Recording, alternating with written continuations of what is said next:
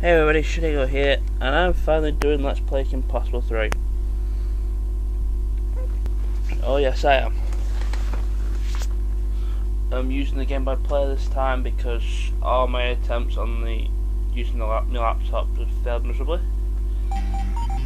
So yeah, Game Boy Player it is. What I'm going to be doing, I'm going to be uploading one part of this, one part of Light's Kid. One day I'll do Let's Play Light's Kid and then this.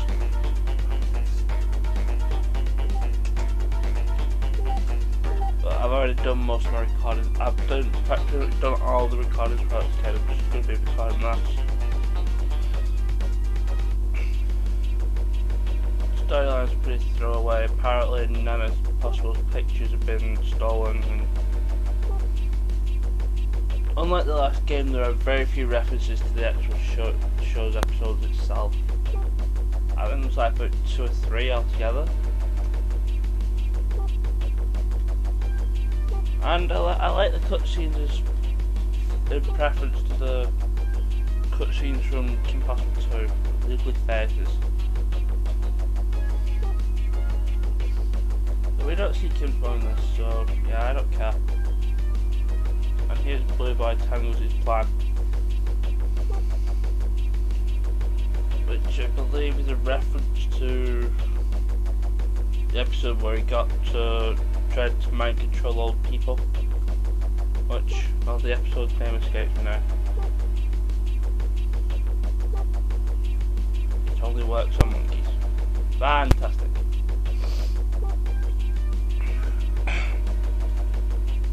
Yeah, I got myself a bit of a cold. I may actually have flu, but yeah, most of that's kind of passed.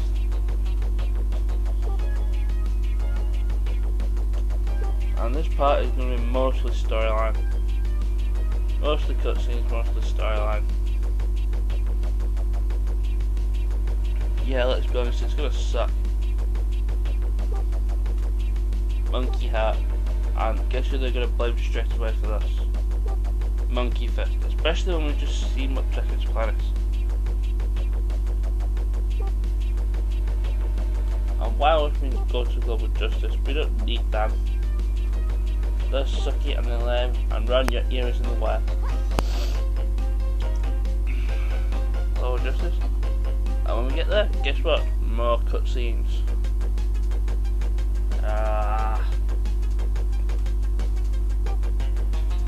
Dr. Director, you suck, and we'll do sucks even more.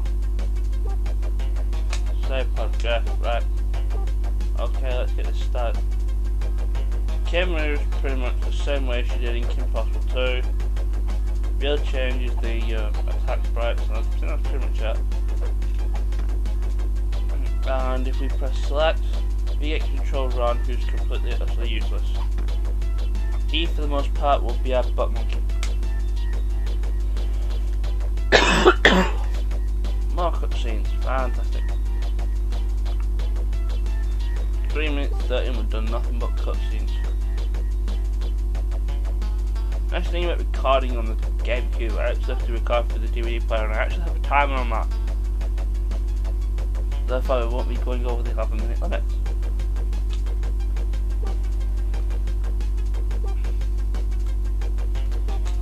So basically the pictures that got stolen have chips in them that you can track, and we have a map in the communicator. I'll be showing that off. Completely useless, but I'll show it off anyway. And I think this is a second reference to a episode. The Run Yumicator, I think that came from the 16th time. Yes, you didn't think of that because the events of that episode, those episodes, do not exist anymore.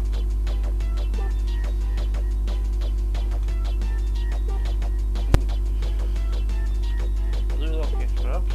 What the hell are blue locator ropes? Oh well, guess we're finding out as soon as we have more cutscenes. We can never have enough cutscenes.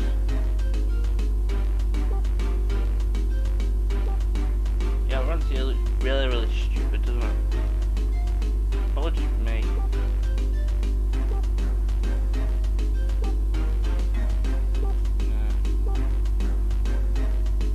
This one's, if I wasn't contractually obligated to let's play this, I'd just blitz through all these cutscenes and just keep pressing start every time one happens. Basically, we need to get to a rendezvous point, but we need to find our first gadgets for each character. And so, let's start. I'll start showing off the map. Basically, it shows you where both characters are, where the objective is, and all the save points. As you can see, this is a big area. This is probably going to take more than about 5 or 6 parts to get through. I still sound like I'm cold. Don't really get on with it. Those blue things, they're the location probes that Global Justice were talking about. Small ones are worth 1, big ones are worth 100. And because there's no extra lives in this game, when you get the when you clock it over 1,000, you actually get an extra piece of life bar. Now, you'll notice that when we're doing this, because Ren's going to be our resident butt monkey, I'm going to be leveling up Kim first, and then I'll start leveling up Braun. By the way.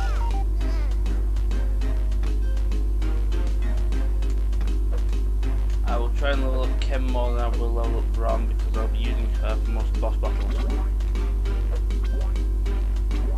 And here's how we get to use Rufus. Basically, all his point is to get through narrow spaces and to operate those wheels over there. That's all he'll be doing.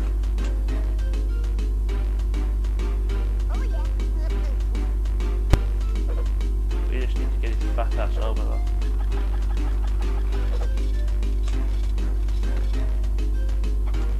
And unlike the second game, if you go past the health icon, you can't pick it up if you got a apology. It's rather than that when you're kind of getting hit by monkeys.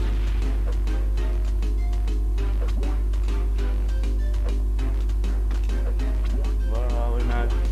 7 minutes. Ow! Don't back attack me, I will attack you from behind.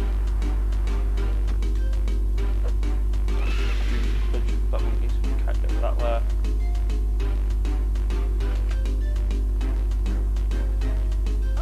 And I will show you something quite interesting with Rufus. When you're done with Rufus, you can actually get him hit and then go straight back to run.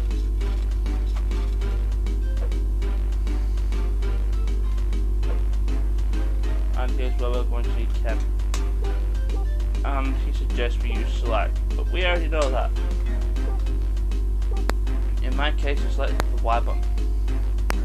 Oh, hey, we're about to trouble Kim. No wall jumping for us. Not yet anyway, but. Ow! God damn it, you butt monkeys. Die already. Oh, and those swinging things. There's two different ones. There's the normal ones from Kim Possible 2, which you can jump off. And there are other ones which will swing wildly off and then just catapult yourself into the air.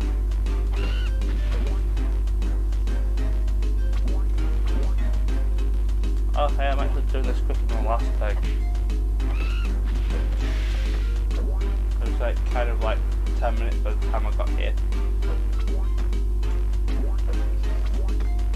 I'll show you what I mean with those.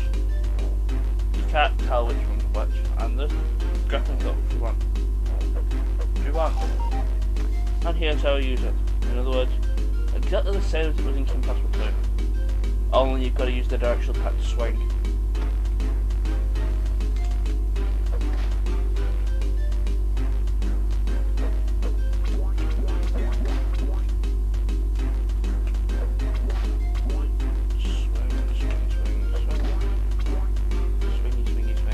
Die. Stupid monkey. You go squish now. Okay, jump over that. Jump over that. No. We're almost out of time here, so I'm just going to hold over here. Next time on Kim Possible 3, I will get to the rendezvous point and possibly other things. So until then, I say ciao.